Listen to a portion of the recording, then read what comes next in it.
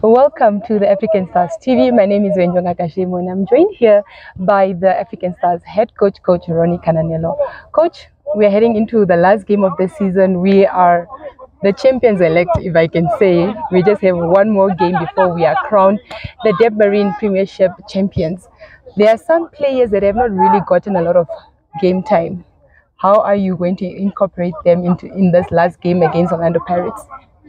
Yeah, I know there's a whole lot of talk that we have already clinched the title, and it means that we also have to slow down a little bit, and we have to give the fringe players the chance. But there's no fringe players. I think I have a preference in terms of quality, in terms of how we want to play, and that remains, until the final whistle on Saturday. I don't want to go through emotions and sentimental, etc.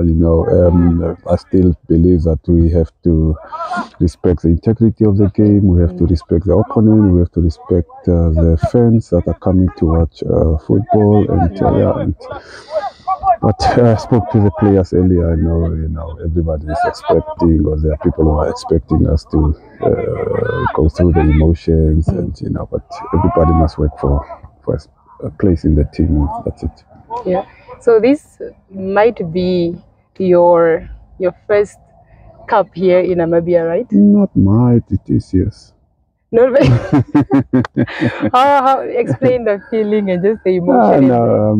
Look, the bus was already on its way to the finishing line, and I just joined the bus. Most of the work was done already, and I just came to finish it off. So that's my, I should acknowledge the previous two coaches, Kofi and Bakera, who did most of the job as well. So I'm just a guy that came to join the bus that was already rolling, going down just going downhill, and and so I mean, I'm looking back at Ongos, my bad. It's quite impossible for them to score 16 goals, right? So the Okaterandu Polko can already start celebrating. The more we score, the more they have to score. Okay, so we are going for how many goals this weekend? No, the players must just do their job. As I said, they have to respect, and there are still players that ambitious about acknowledgements. You have Awilo who is on 15, and there's Rivaldo who is just behind him, coming into their last game as well, with the top goal scorer price tag, in chase. So based on that, we have to assist, our top goal scorer to extend, the goal scoring shot. So that's where we are coming from, So just with that, so the play this weekend, we can expect Awilo definitely to score because it's going to be structured in that way. No, he has always been structured in that way. He must just take his chances. He must just do what he needs to do in certain moments. I read an article where he says that under Bakera and Kofi was more as he had a free role, but I don't know what a free role is. But in my game model, when I presented it to the players, there was freeing yourself from the opponent and create your own space and occupy free spaces so that you can be able to play or head the opponents or capitalize on those moments. So that's what he needs to do, and if he does that, I'm sure. But I think he must just get his goal scoring boots on.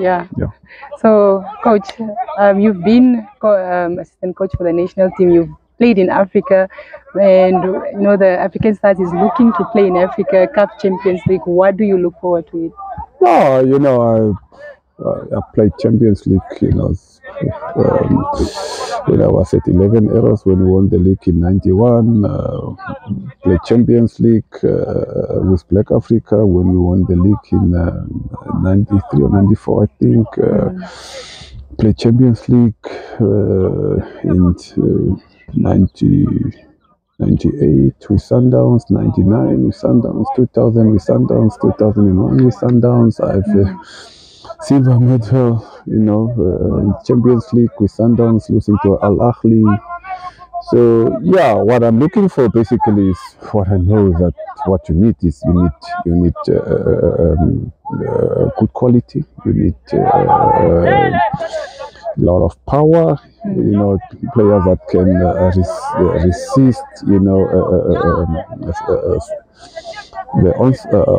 The onslaught from other teams, from the opponents, but you need basically players that can fight until the end, and that's the Champions League is not an easy space, there's a lot of quality there, and we'll have to see, along the way, what it is that we're bringing in that can give us a bit of